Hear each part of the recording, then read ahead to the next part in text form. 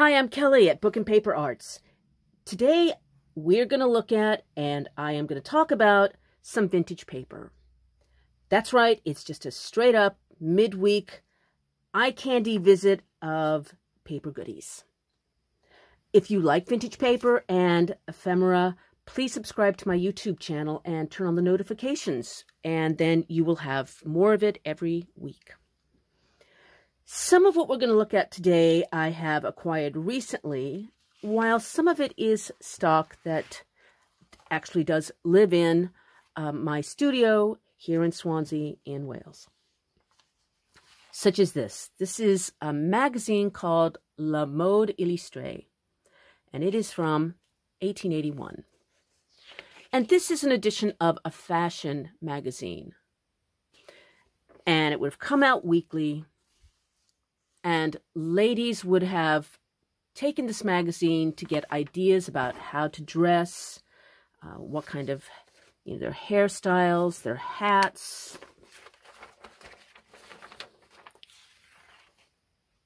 And then at the end of the year, you would take your editions and have them bound into a hardback big thing, and then you would keep it on your coffee table for when other ladies came to visit. And you would talk about stuff.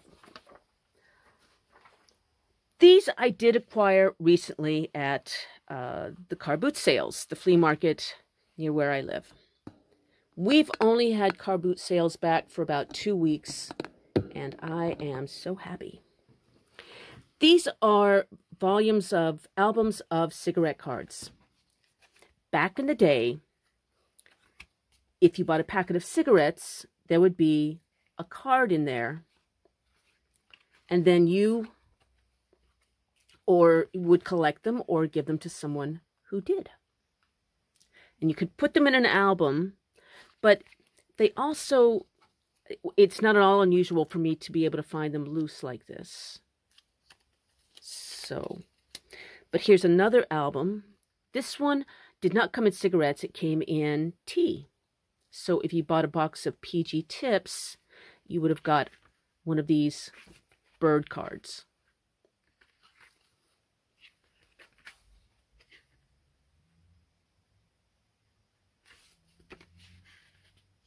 A woodpecker.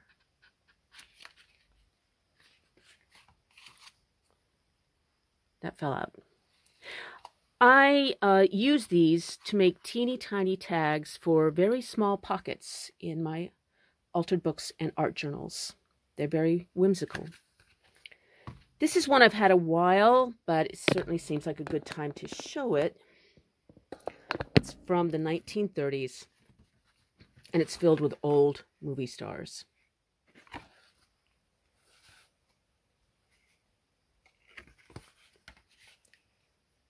There's Joan Crawford, Marlene Dietrich. It says this is Betty Davis, but I'm not sure. And then here we have Greta Garbo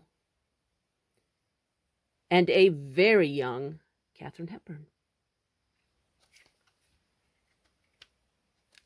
I love these things. I also got last Sunday this mixed lot of old paper. This is handwritten from 1893. And I almost have a dilemma here because it's actually got a super cool map on the other side of the letter. So probably I will put this in a pocket so that I don't have to glue one side down. It can be taken out, opened up, and then put back in a pocket in an altered book. This is typewritten, but I love that old font.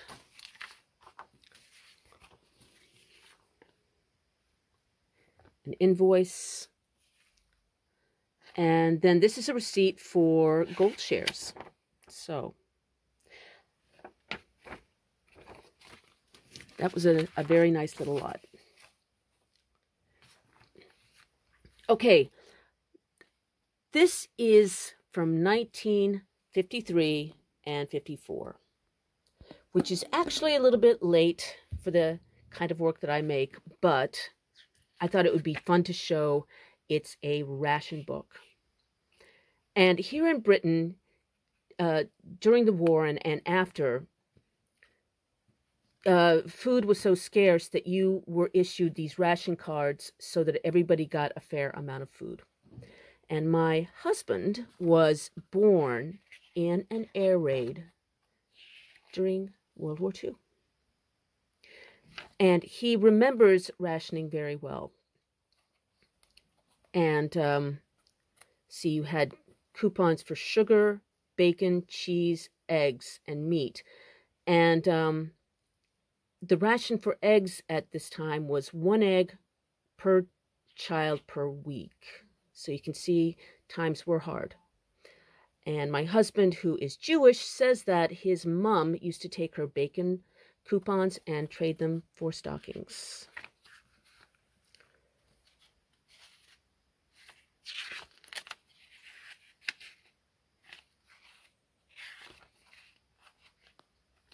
So, staying with World War II, but going back to France, I have a carte d'identité, and it's from 1943. It is kind of unusual to find these in my price range. I look for them a lot, but they're kind of pricey. I got lucky that day. I am going to alter this by adding a critter. Not quite sure what yet, but I'm thinking, you know, something like that. And then this will go in the pocket of an altered book.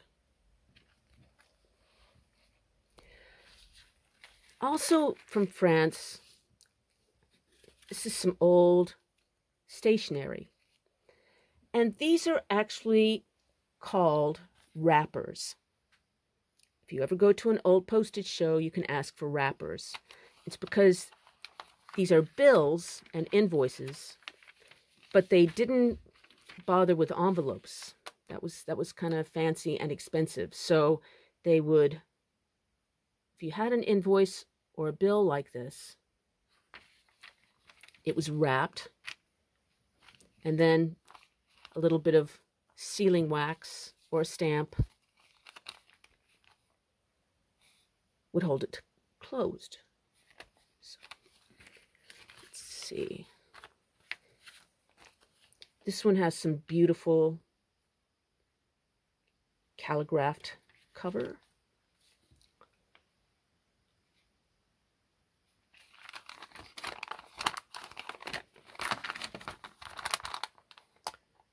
And it's from a cognac company.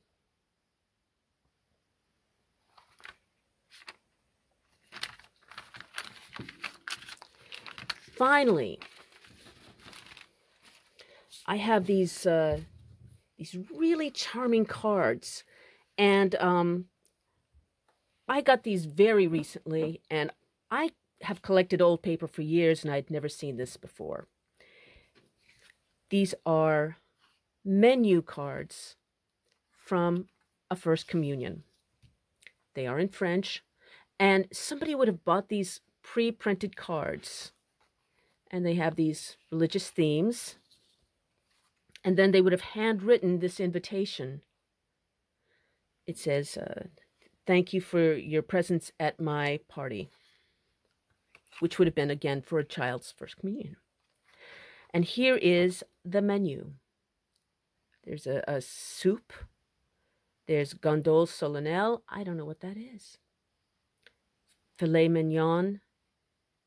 And with creamy potatoes.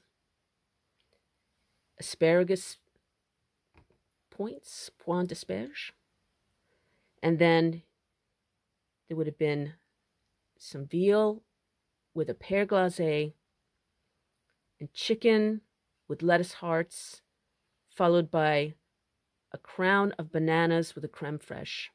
And finally, a gâteau désiré Joseph, which means a fancy cake. I don't know about you, but when I was going to church in rural Mississippi when I was a girl, we didn't have that.